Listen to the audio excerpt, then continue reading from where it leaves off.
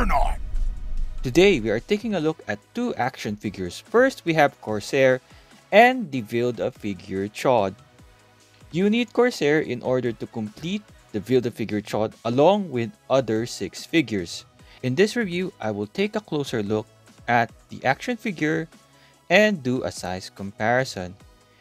Corsair comes in the standard windowless box, art on the side, and on the back is either a product render or a product shot of the figure, and that's all in terms of the box.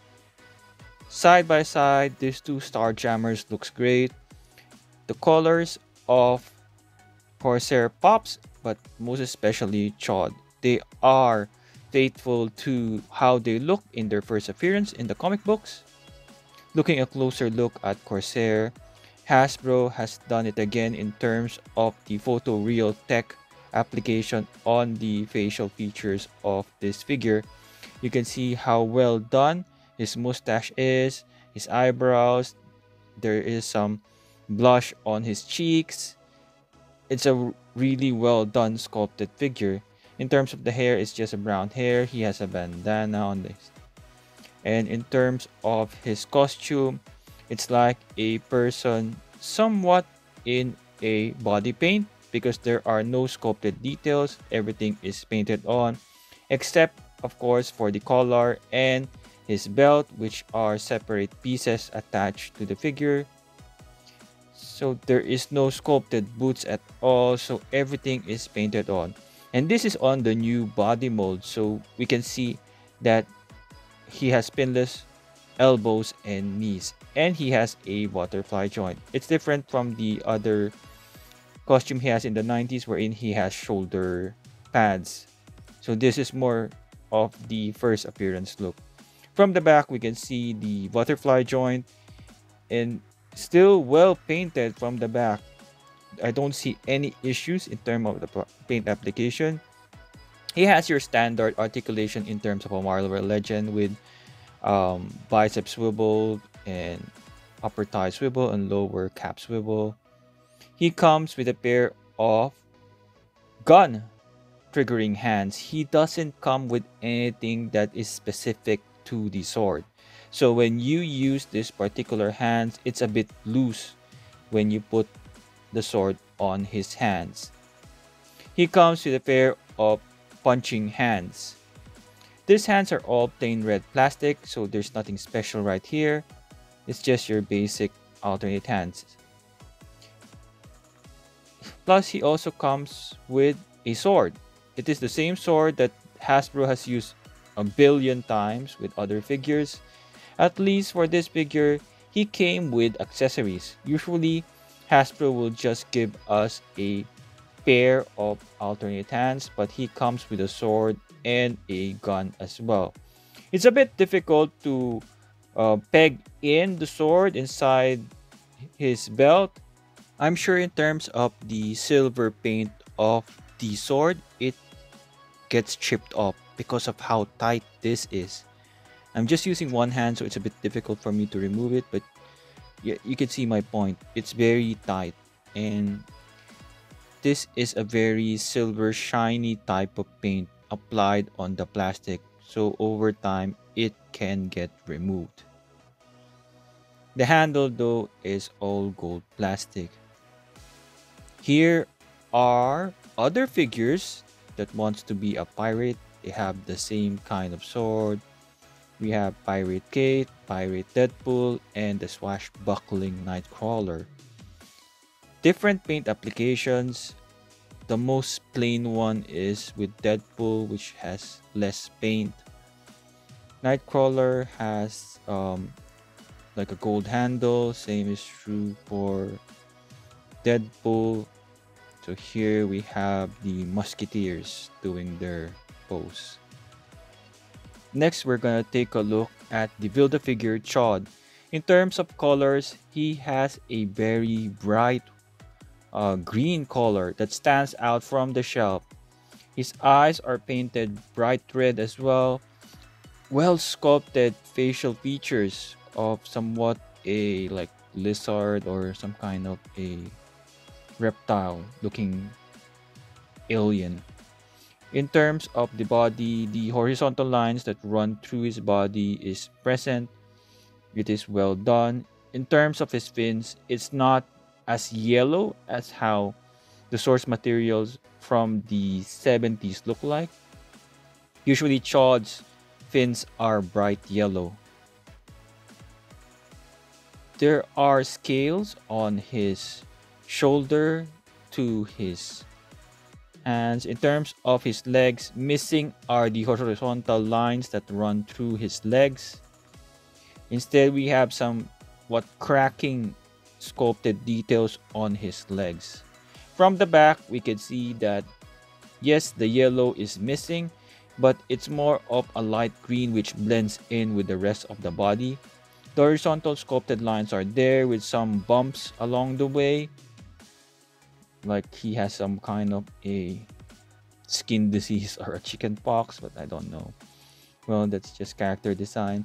In terms of the legs, yes, here we go. Again, no horizontal lines sculpted on. Another thing that I missed out is in terms of his hands, he's supposed to have 4 fingers. This figure has 5 fingers. He can stretch his arms that far. And as you can see, he has a red belt. He can look down that much, but when he starts to look down that much, you can see a hole showing up. He has single jointed elbows. And here is the exact match in terms of most of his body parts, especially the legs. It's the exact same legs that Hasbro has reused over and over again, which explains why there are crack marks on his legs, because Rhino has that in his armor. In terms of the torso, I'm not sure if it's exactly the same, but in terms of the legs, it is exactly the same. It's a Build-A-Figure leg. But in terms of the sculpt, it does the job well, but I just hope they added the horizontal lines. In terms of his torso, the cut on his crunch is different from Rhino, so we can say that though it does reuse most of Rhino's parts, probably the upper torso is different and new for Chod. Also noticeable is those spots on his abs. It's not present in Rhino, so probably this upper torso is indeed a new body mold, and it's just modeled after Rhino's mold. So there you go. Some similarities, but not completely the same. In terms of the first appearance, they both appeared in Uncanny X-Men number 104. For the Toy Biz action figure, here we have the In the Box Collector. Next, we've got the X-Men, the Dark Phoenix Saga pack. So this was an exclusive to F.A. Schwartz again. We've got Corsair, we've got the Phoenix, of course, but in red rather than green. And she comes with this nice gold. We've got Chord, but he's basically the same figure. There's no differences in him whatsoever. And then we get Spacesuit Wolverine. For more of the Toy Biz review, check out his YouTube channel. I'll leave in the description below. Corsair stands 16.5 centimeters or 6.5 inch tall.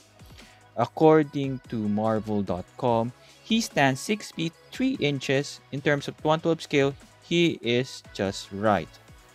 Here he is besides other Marvel Legends figures. We have Miles Morales, Wolverine, Spider-Man, and Omega Red. Next up, we have are the females, Spider-Gwen, Jubilee, Captain Kate, and Spinneret.